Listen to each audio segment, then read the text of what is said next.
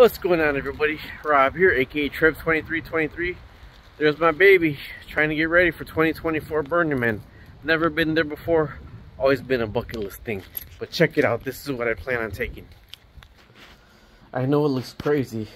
This is the battery right here. That's a 48 volt battery that is charging a 36 volt battery that is charging a JBL speaker that it has LED lights.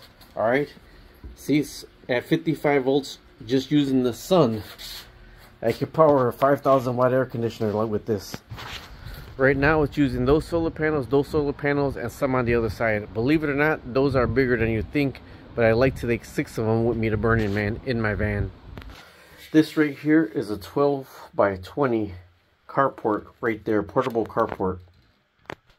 There's the beads that hold it, the carport itself. This right here is actually on a dolly.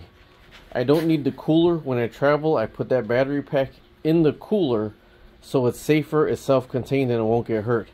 This is a completely separate battery pack that you can power a TV with. It can go down to 12 volts. You can power a TV with it. This is just a battery for music. I don't need that.